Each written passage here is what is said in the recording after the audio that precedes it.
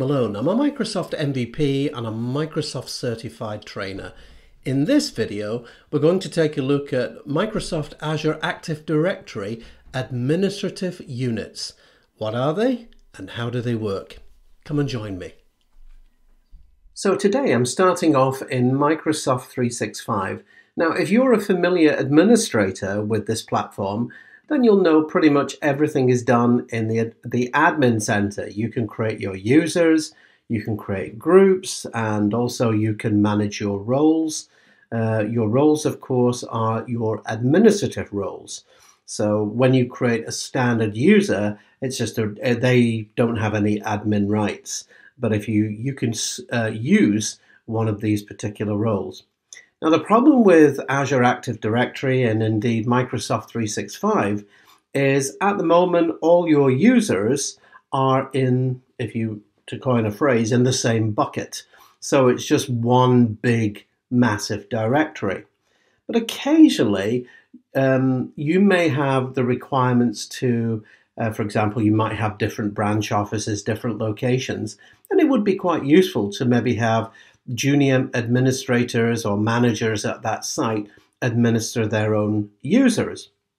So this is one of the features that Azure Active Directory has just recently introduced. Currently in public preview, this is called Azure Active Directory Administrative Users.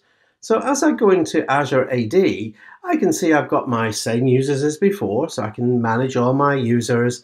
And I've got all my groups and organizational relationships, of course.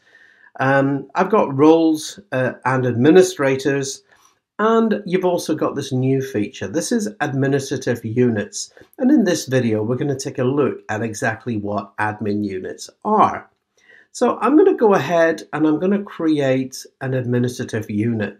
So first of all, what is an admin unit? Well, simply put, it's a container for organizing your users, your groups, your administrators, everybody who's in a specific location.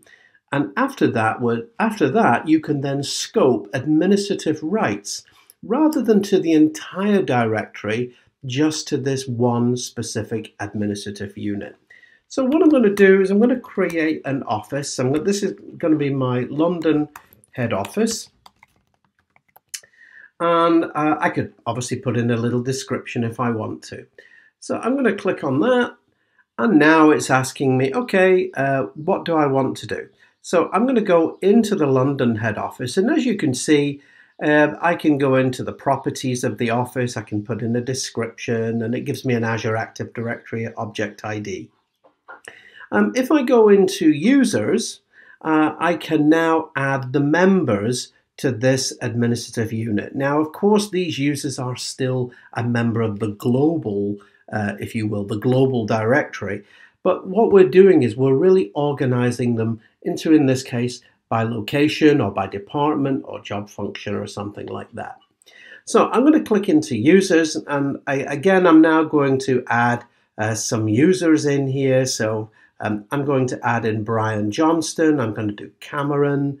I'm going to do Christy. Again, it doesn't just need to be standard users. You can see there's some resource users here as well. I'm going to bring in Deborah and I'm going to bring in Diego. So these are my staff for the London office.